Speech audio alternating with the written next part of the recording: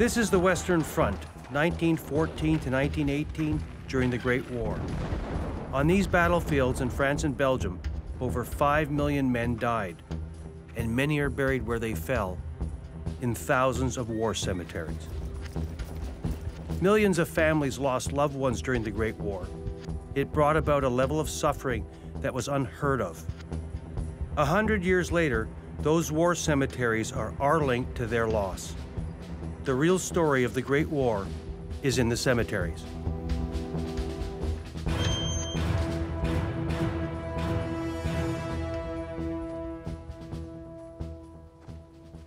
This is Dominion Cemetery, and it's one of 700 war cemeteries along the Old Western Front that contains Canadian burials.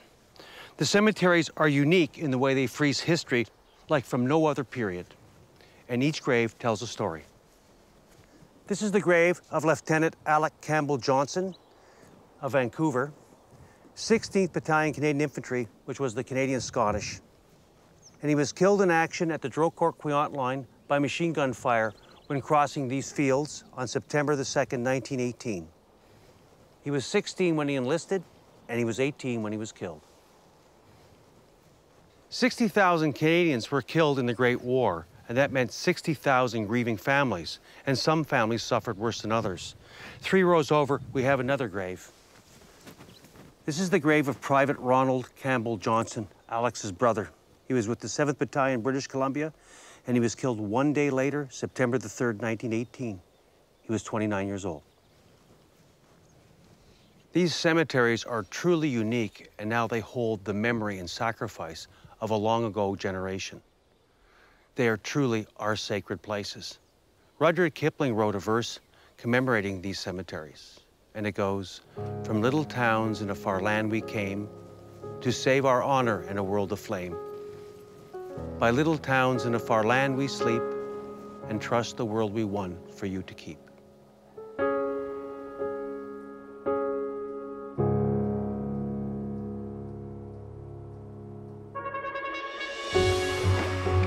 I'm military historian Norm Christie. I've been touring the Old Western Front for 30 years. By visiting the famous and not so famous cemeteries and battlefields, you'll get a unique perspective on the war and the men and women who fought it on the Great War Tour.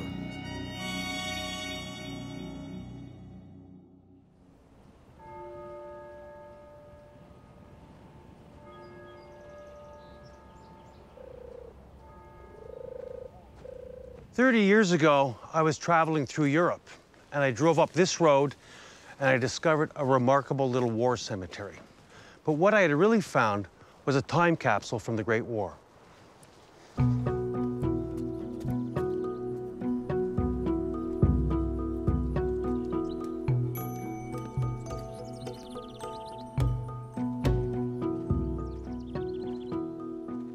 This is Beaucourt British Cemetery in France, and it contains the graves of 90 men killed at Beaucourt in August 1918.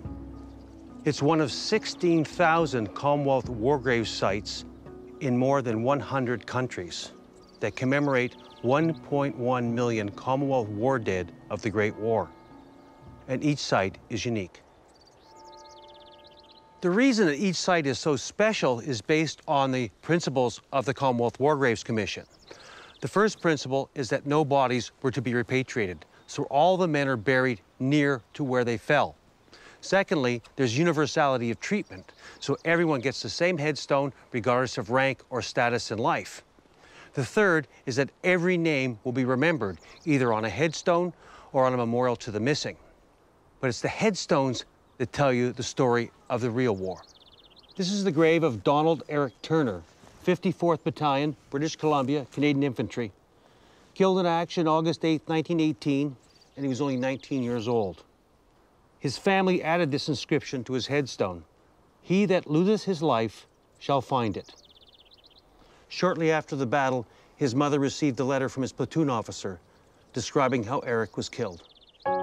Dear Mrs. Turner, it is with great regret that I have to inform you that your boy, Private D. Turner, was killed in action in our great and glorious advance of August 8th. Your boy used to talk a lot about you, and I know how fond he was of you. He was a good boy and an excellent soldier, bright, intelligent, and always cheery. Your boy died a true hero's death. He gave his young life gladly, I know, for our king, our country. And your boy was buried alongside several of his friends in Beaucourt Cemetery.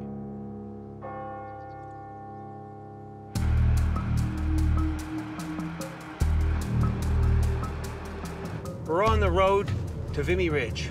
We're going to go to Cabaret Rouge, north of the city of Arras in northern France, which is one of the largest and most impressive cemeteries on the Western Front.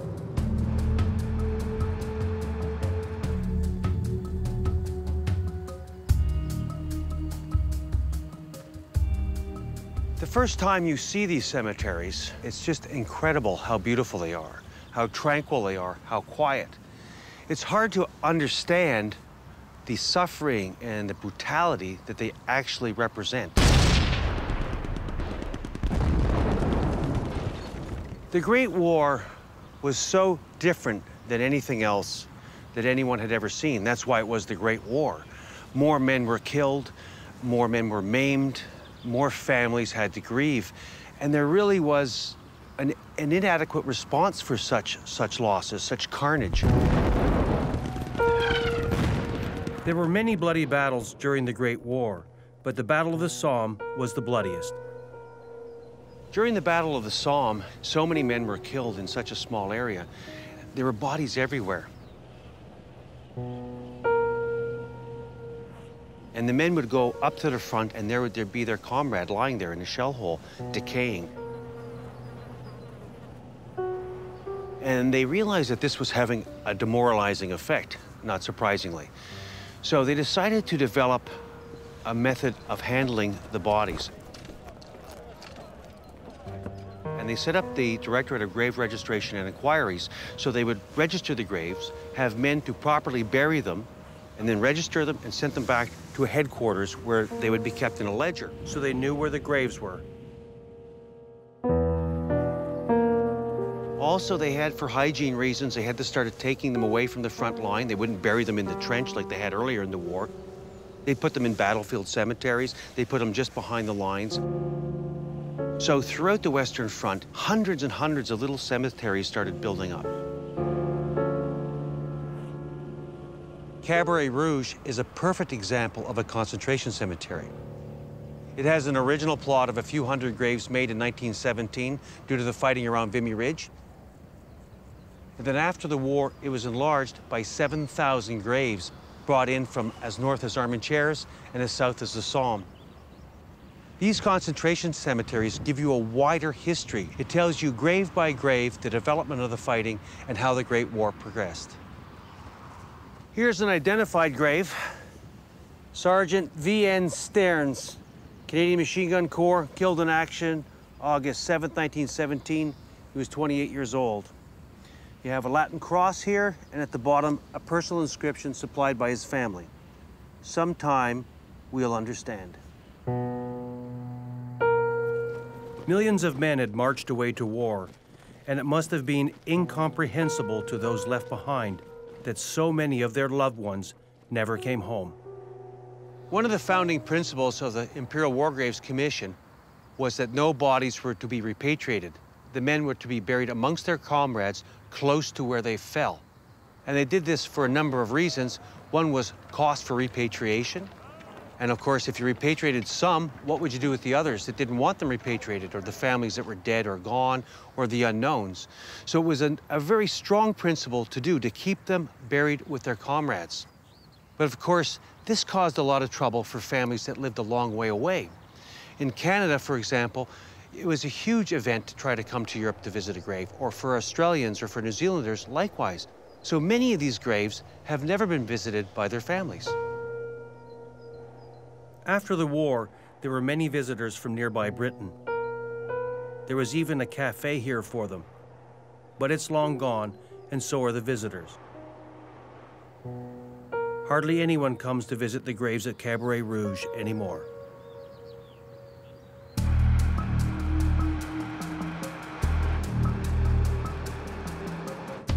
We're leaving France and heading north into Belgium and the city of Ypres. This is where we find the largest concentration of war cemeteries in the world. And during the war, it was known as the Ypres Salient. The Ypres Salient was formed in 1914, and it was held until 1918. And it was really a bulge in the German line.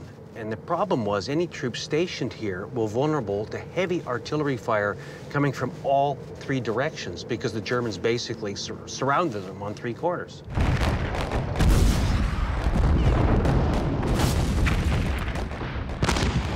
I remember one veteran explaining, you knew you were in Ypres. You could smell the stench of death from all the dead bodies of the horses and the men that had been laying out there. It ends up being one of the largest burial grounds on Earth. There's more than 125 war grave cemeteries around here. One of the ones we're going to have a look at is White House Cemetery, which is on this route.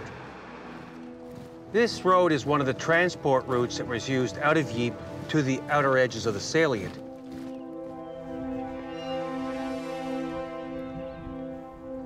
White House Cemetery is the perfect example of a battlefield cemetery. They're little regimental cemeteries in some cases, 3 or 4 guys killed by the same shell. And of course, they would have been killed on the road going up to the front or coming back. They would have been wounded. They would have made an advanced dressing station here at White House, which is how the cemetery got its name. And if you were unlucky enough to get hit, this is where you'd end up. So this is how this cemetery came to be. These headstones are interesting because there are no bodies buried beneath them. These are graves that were registered, but later lost or destroyed in battle, and they are commemorated along the outside walls of the cemeteries. They don't, in fact, mark a burial. If there's a big enough group, they often mark them with what is called a do hallow block, which gives the history of what happened to the graves and how they got lost. During the war, from about 1917 on, they had a Directorate of Grave Registration and Inquiries. So they'd say he was buried in White House, Plot 1, Row D, Grave 9. So let's suppose in 1917 or 18, during the Passchendaele fighting, the shelling would come in. It would destroy the graves. So when the guys came in 1919 or 1920 to finish up the cemetery, there's no evidence of that grave, but they have a record that he's buried there. Therefore, they would use a special memorial.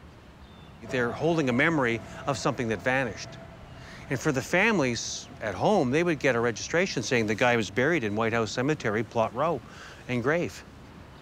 And of course, one of the great tragedies of the First World War is that the men just vanished. There was hundreds and hundreds of widows and mothers who came back to France in 1919, 1920, 1921, looking for their lost son or their lost husband. It was a very, very tragic consequence of the war. But they had to try to find the body, and it was very significant to those people to do so. And for more than half of the men killed in the First World War, there is no grave. These two headstones illustrate the two basic headstone layouts. This is the broad cross. You can see the large cross with the cap badge in the middle. And this was chosen by certain British regiments based on aesthetics. The other layout is the Latin cross. You can see it here, and here's the cap badge. And this was one chosen by the Canadians. Details on the headstones will often give you a lot of information about the soldier. After the cemeteries were closed for burials, final verification forms were sent out to the next of kin.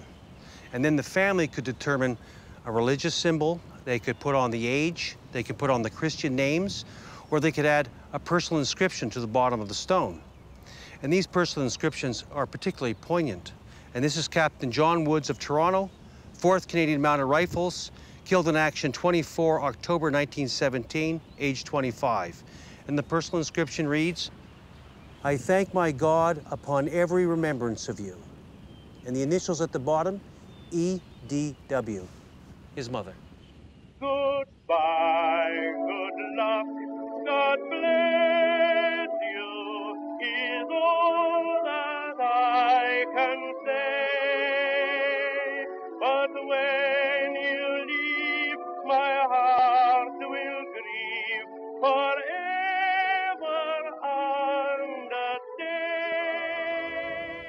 The cemeteries were designed as Edwardian gardens in perpetuity, proper treatment for the fallen heroes of the Great War. But it's been 100 years since the Great War, and now you can see around Ypres the encroachment of modern times and the buildings coming very close to the sanctity, and they're taking away from the atmosphere of these cemeteries. Not intentionally, but that's what they're doing in the end. And they're somehow encroaching on this sanctity that should be given to these men.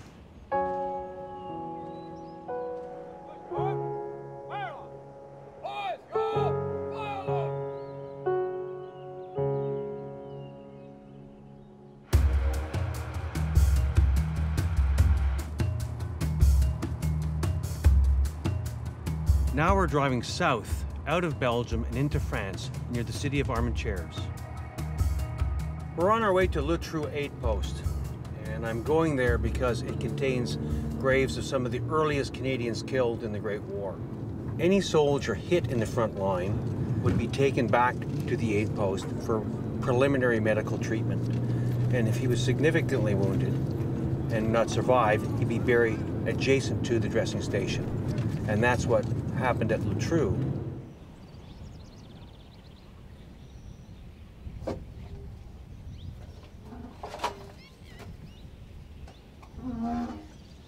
This is the register box, and it's a feature in every Commonwealth War Graves cemetery.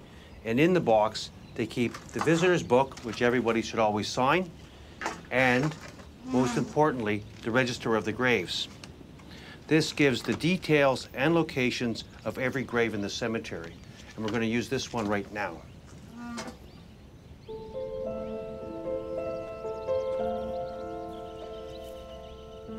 This is one of the most beautiful cemeteries on the old Western Front. And it's one of only two that I know of that have a moat. The cemeteries were created with flowers and shrubs and trees, places of tranquility for the families of the fallen to visit.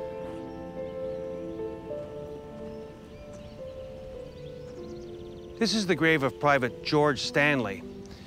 In 1914, with the great patriotic fervor of the First World War, he enlisted with his 17-year-old son in the 15th Battalion, 48th Highlanders of Toronto.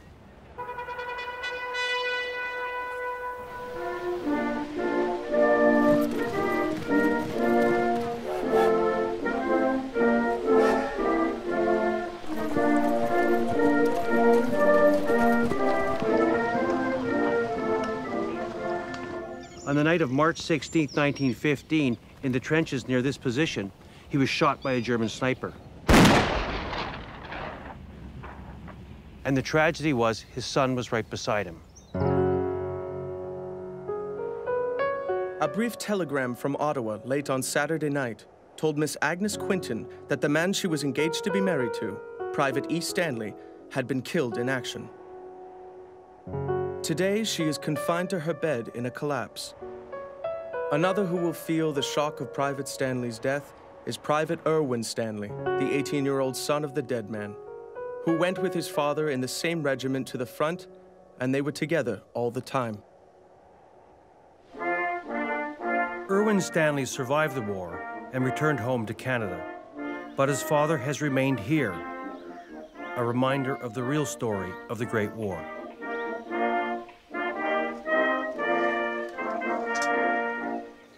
George Stanley was one of the very first Canadians to be killed in the Great War.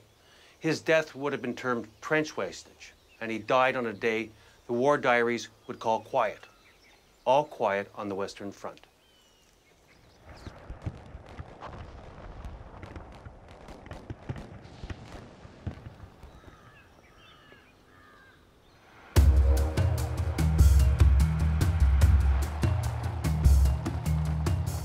We're driving through the rolling countryside of the Somme, and in 1916, this was an infamous battlefield, and hundreds of thousands of men were killed here. There are dozens of war cemeteries all along the old front line, and we're interested in finding one that pertains to the Canadian actions in October 1916. We're looking for Regina Trench.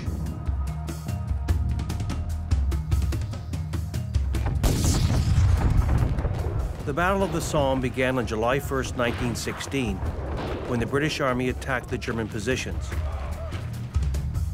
In a few hours, 20,000 soldiers were killed. After 2.5 more months of fighting, 300,000 men had been lost, and the British Army was exhausted. They had used up the Australians, and the New Zealanders, and the South Africans, and now it was the Canadians' turn. This is Regina Trench Cemetery, and it's historically significant because it marks the battlefield of October the 8th, 1916. Regina Trench was a long German trench that ran along this valley over here. And up the slopes, they had their belts and belts of barbed wire. On October 8th, 1916, the Canadians tried to get through the uncut barbed wire, and of course the attack was a catastrophe. The Canadians were shot down all along the front. So the cemetery has historical significance, and there's also very interesting graves here.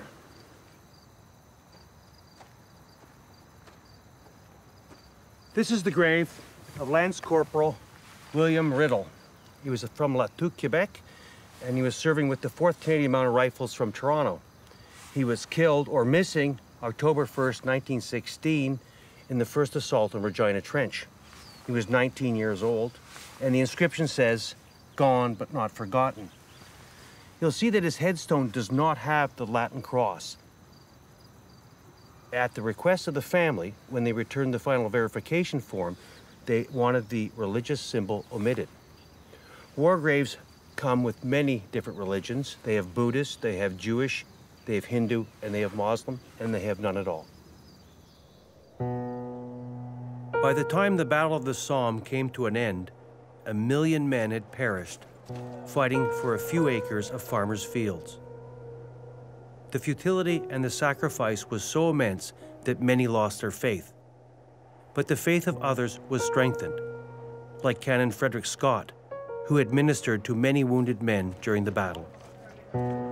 A man was brought in who looked very pale. A shell had burst at his feet, and his body was shattered.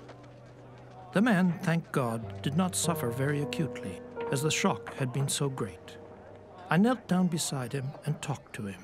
He was a French Canadian and a Roman Catholic. And as there happened to be no Roman Catholic chaplain present at the moment, I got him to repeat the Lord's Prayer and the Hail Mary and gave him the benediction. He died about a half an hour afterward. But even Canon Scott was not untouched by the tragedy of the Somme. His son Henry was killed in the fight for Regina Trench. After the battle, Canon Scott went searching for his son's body. I started at 6 a.m. for Regina Trench. I brought a little sketch with me that showed the shell hole where it was supposed his body had been buried. After a while, we came upon something white. It was my son's hand with a signet ring on it. I read the burial service and I took off the ring. We made a small mound where the body lay. The mist was lifting now, and the sun to the east was beginning to light the ground.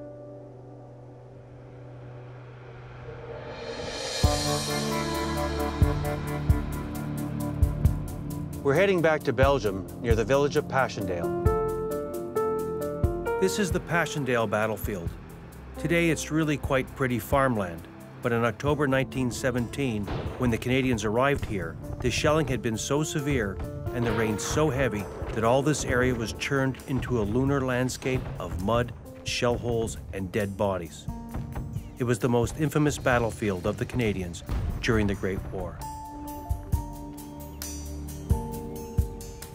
This is Passchendaele New British Cemetery, and it's significant because of its location, and it's also important because of the stories that the graves tell about the battle. The Battle of Passchendaele began on July 31st, 1917, and by November, the British had lost 250,000 men, but had failed to capture their objective, the village of Passchendaele. This is why it's historically significant. That's Passchendaele Church just over here, and this is where the last phase of the battle took place. The Canadians were ordered to capture Passchendaele village, and on November the 6th, 1917, they fought their way through the bloody morass and took the high ground at Passchendaele Church. The victory had cost the Canadians 16,000 casualties.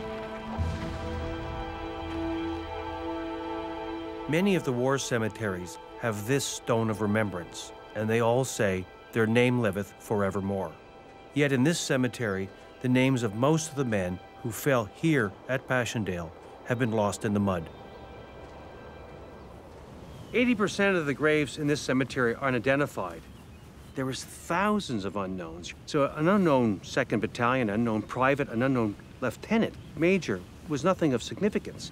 There was just no time to investigate them. So unless somebody was working on the staff of the Imperial War Graves Commission who knew that unit intimately, the identification could not be made. Consequently, there are literally thousands of graves of unknowns that could be identified today. When the exhumation companies brought the men in here, some of them, like in this case, had partial information. In this situation, when I was records officer of the War Graves Commission, I came across a UCS, which is an unknown Canadian soldier, 2nd Battalion, and you can tell by the map location he was killed at Passchendaele. What was interesting about this case is there were some personal effects. In this case, a penknife with initials on it. And the initials were quite unique. They were LOM.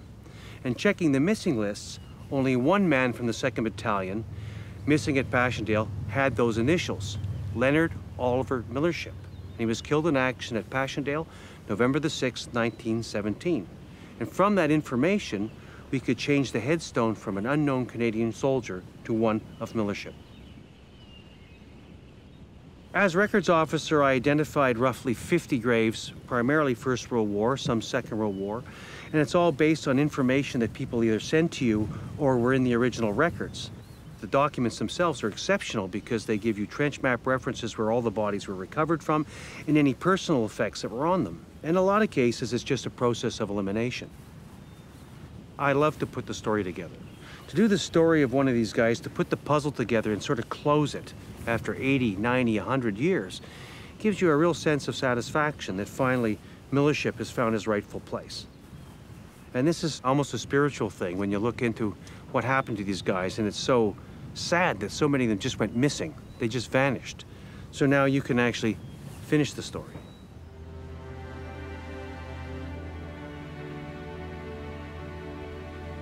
But there are graves from the Battle of Passchendaele where we do know their story.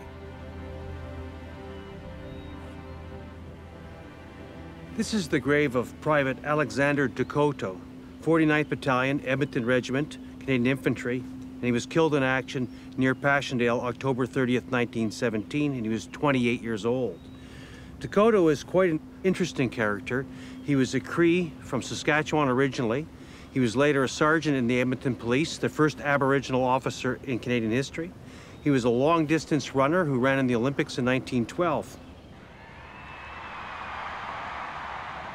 And as the story goes, he was given a gold watch by George V after one of the races. And during the action at Passchendaele, he was sniped and killed. A German took the watch off him. Later on, the Canadians killed the German and got the watch back. He was one of about 1,000 Canadian Aboriginals that served in the Great War. My dear sister, we don't know what we're going to do this fall. One hears so many different rumors. Some claim that we are going from here as soon as our musketry training, as they call it, is over. I'm game for whatever comes. Anything to help finish this damn war. We all had to make our wills the other day, so that looks as if we must be going pretty soon, doesn't it? I made out my will to you. Of course, sis, if anything happens to me and I fail to come back, don't forget poor Mother. I haven't much to divide, but I should like her to have a little. As ever, your loving brother, Alex. In every war cemetery, there's a sword mounted on a stone cross. It's known as the Cross of Sacrifice. Here, in the Battle of Passchendaele, so many men sacrificed not only their lives, but also their names.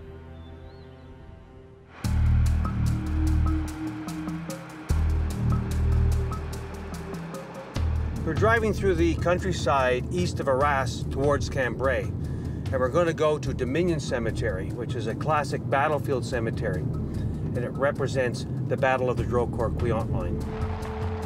As we leave the cities and villages behind and head past the high-tech windmills and into lonely countryside, it's hard to believe we are passing over the scene of one of the greatest victories won by the Canadians in the Great War. Today, there is very little to remind us of the battle and of the men who fought it, except the war cemeteries.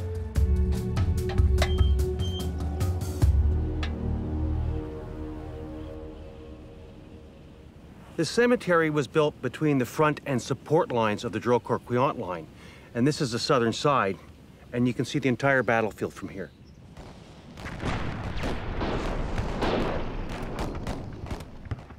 You can see the Crow's Nest, you can see Cagnicourt, and this is where the Canadian-Scottish advanced with the tanks, and they won 2 Victoria Crosses in the action.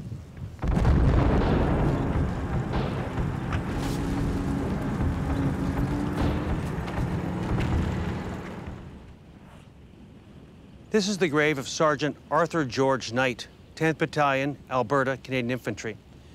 He was killed in action September the 3rd, 1918, and he was 32 years old. The day before, Knight had performed tremendous acts of courage on the battlefield. He had bayoneted a machine gun team, he had brought up Lewis guns to stop a German counterattack, he had also captured dozens of prisoners. For those actions, he was to be recommended for the Victoria Cross. For most conspicuous bravery, initiative, and devotion to duty, Sergeant Knight led a bombing section forward under very heavy fire and engaged the enemy at close quarters. And by his example of courage, gallantry, and initiative, was a wonderful inspiration to all. Unfortunately, he was killed the next day, therefore he never learned of his award. Because it was a posthumous VC, his headstone is unique, and it bears the engraving of the Victoria Cross. A lot of the smaller cemeteries have some very nice architectural features, and here in Dominion, you have a stone bench. And from on top, we get a clear view of the northern battlefield. You can see in the distance Montjury, and in front of us, the 1st Division was attacking. And if you had time on September the 2nd, you would have watched the 4th Division being decimated by German machine gun fire crossing Mount Jury. But you can see the entire battlefield.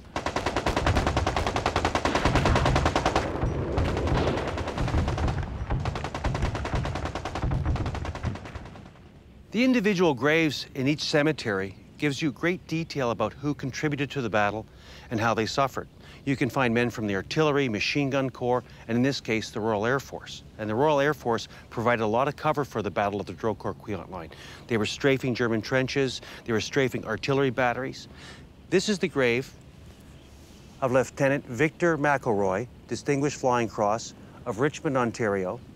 And he was flying a Sopwith Camel over the DQ line when he was shot down and killed September the 2nd, 1918. Each grave has its own story.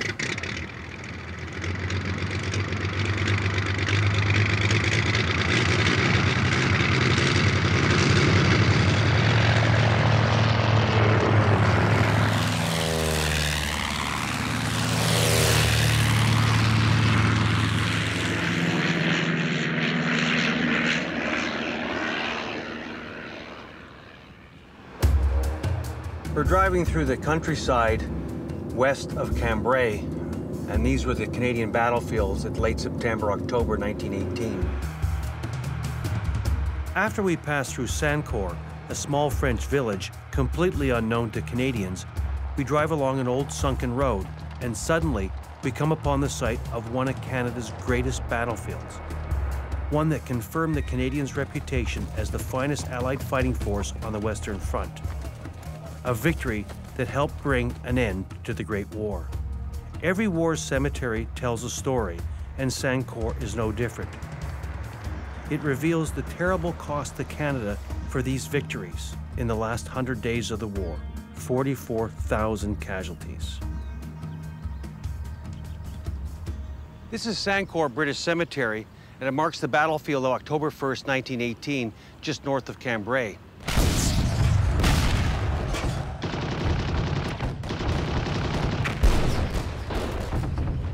From here, you can see the open fields over which the Canadians attacked, and they were caught in the open. And for the 1st Division, it was only their 2nd defeat of the war.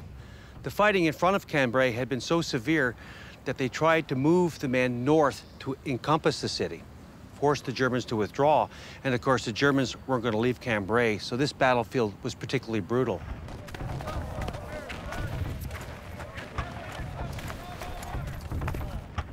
Here you have some very interesting personal inscriptions. Corporal R.A. Hartree, MM, Canadian Machine Gun Corps, killed in action 1 October 1918, age 20. Our laddie, till we meet again.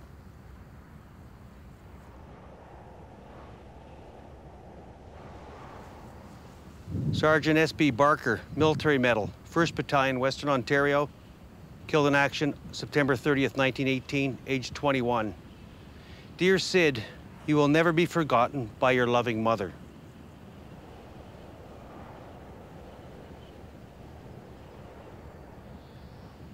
Private Manuel Bermudez, 14th Battalion, that's the Royal Montreal Regiment. He was killed in action October 1st, 1918, 24 years old.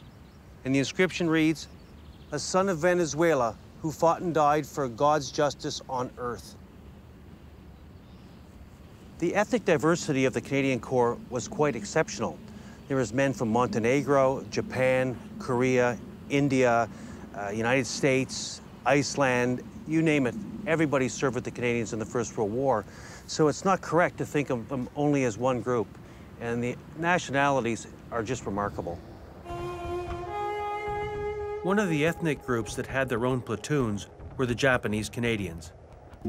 The Japanese platoon was assigned to a very dangerous spot, and we can often hear the enemy talking. We sang Japanese army songs to let them know we are around. Tomoki Gyotsuku was firing at the enemy machine guns when he was hit in the face. He shouted, "Yarareta! I'm hit." I received word that my son was killed in battle. We have funeral services. I have reverentially placed my son's Ihatsu lock of hair before Buddha's shrine. I hope my son is resting in peace.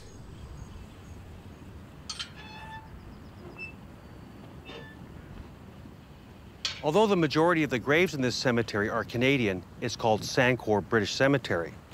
During the war, a number of these cemeteries were known as Canadian, but in the post-war years, the Imperial War Graves Commission changed them to British. And this is a reflection of how the British viewed their dominions.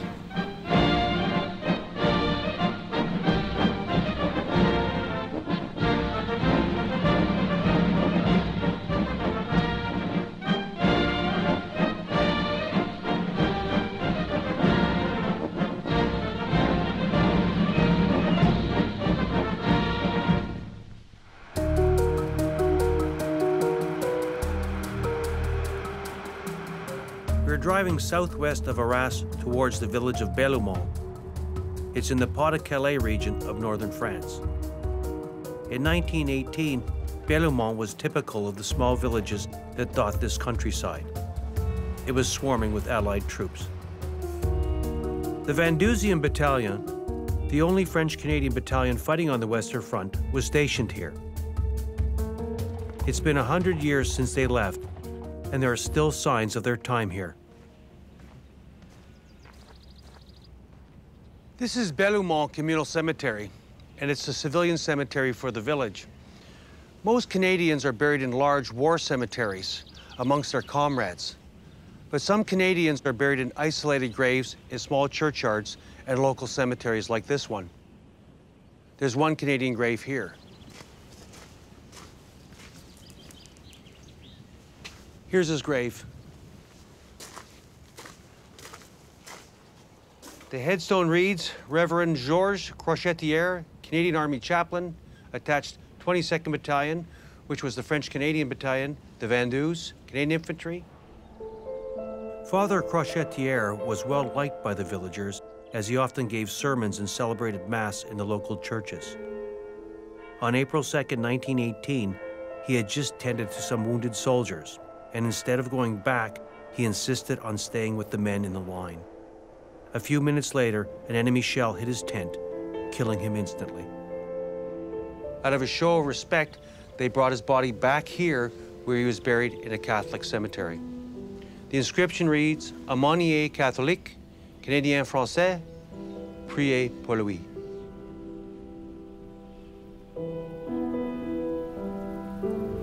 Since this morning, I've been living in a hole which I dug myself.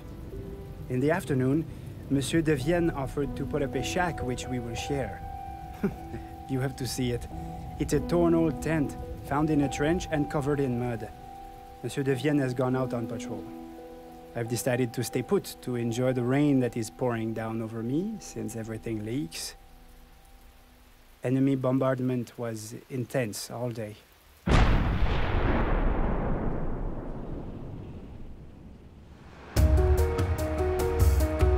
There are 700 war cemeteries on the Western Front that contain at least one Canadian grave.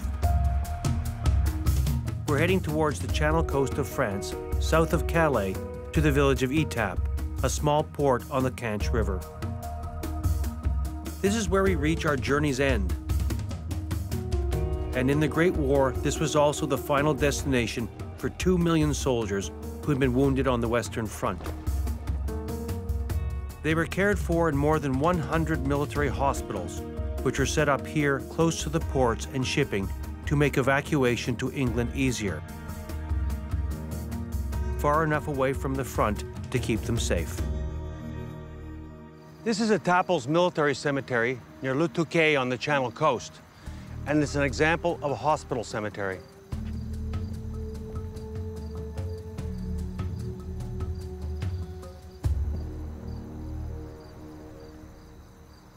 This cemetery was started in 1915 and used until 1919. It contains 11,000 graves.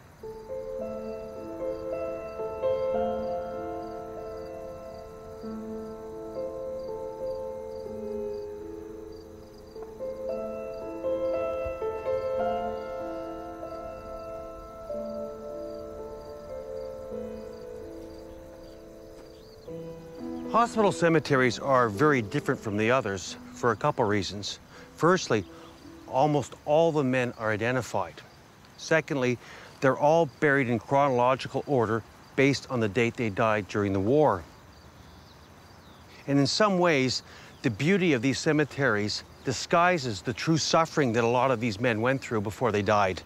They may have languished weeks from their wounds before finally passing. Some of these new patients have dreadful wounds. One young boy, with part of his face shot away, both arms gone, and great wounds in both legs. Surely death were merciful. These are the horrors of war, but they are too horrible. Our boy is only 20 years old. The range and severity of wounds in the Great War are appalling. A soldier in the front line could be sniped, he could be gassed, he could be hit by a piece of shell or trench mortar, and once he was wounded, he was dependent on the medical staff to get him out. He would be taken from the front by field ambulance to the casualty clearing stations, and that's where the triage took place. And if he was going to survive, he would get on a hospital train and be brought to the Channel coast. And here he would get great medical treatment from the doctors and the nursing sisters. There were what we called dirty cases, where infection had set in, owing to the men laying for hours in muddy trenches before being picked up by stretcher bearers.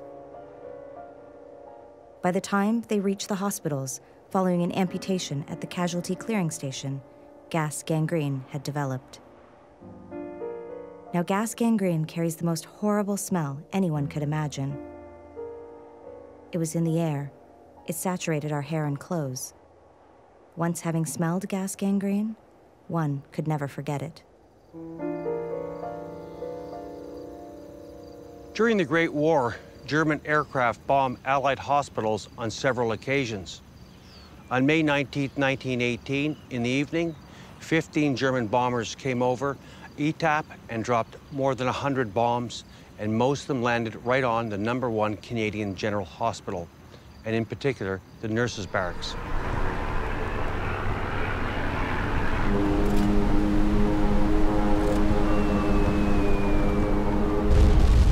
66 Canadian medical personnel were killed outright or died of wounds. At a terrible air raid from 10:30 p.m. to 12:30 a.m., Miss MacDonald was killed.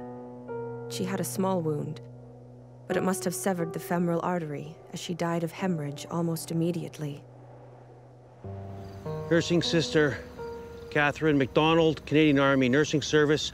She was killed in action May 19, 1918, and her inscription reads, "Killed in action, beloved daughter of Angus and Mary Maud MacDonald, Brantford, Canada."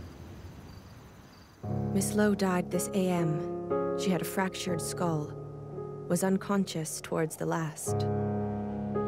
This is Nursing Sister Margaret Lowe, Canadian Army Nursing Service. She died of wounds 9 days later, May 28, 1918. Her personal inscription reads, "She did her duty for king and country." Poor little Gladys Wake has the most dreadful wounds. Gangrene, I'm sure from the odor. Gladys died at 3 o'clock. This is the grave of Nursing Sister Gladys Wake, Canadian Army Nursing Service. She died of wounds 2 days later, May 21st, 1918. And the personal inscription reads, "The noble army of martyrs, praise thee." The killing of the sisters and the bombing of the hospital created a public outrage. And when the sisters were brought here for burial, they were brought here with full military honors. And uniquely, the event was even filmed.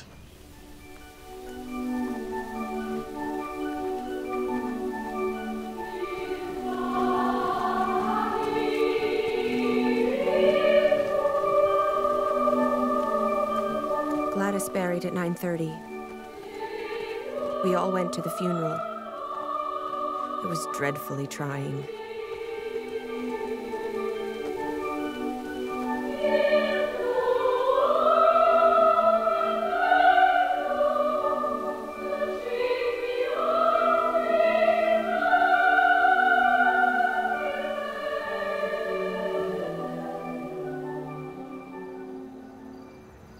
A million families lost loved ones during the Great War, and it brought about a level of suffering that was unheard of. These war cemeteries offered a vent to some of that suffering. Today, the war cemeteries are our link through the graves and through the personal inscriptions to their grief. We know the real war is in the cemeteries.